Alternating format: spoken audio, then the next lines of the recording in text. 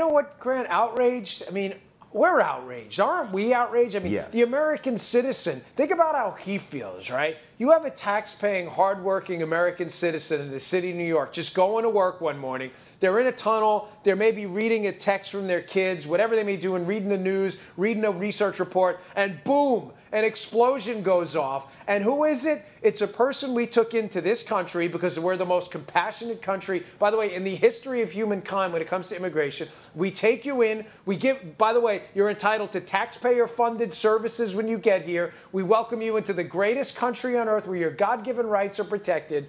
You then proceed to try to blow people up. You thankfully only hurt yourself. And then your family has the gall to put out a statement to a questionable organization saying what?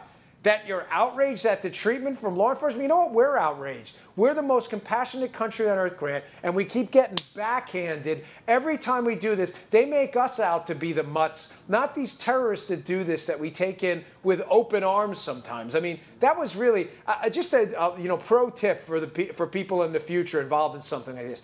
Eat a little bit of humble pie after a family member's arrested for trying to blow people up in a subway, and maybe take the high road next time instead of issuing a dumb statement like that.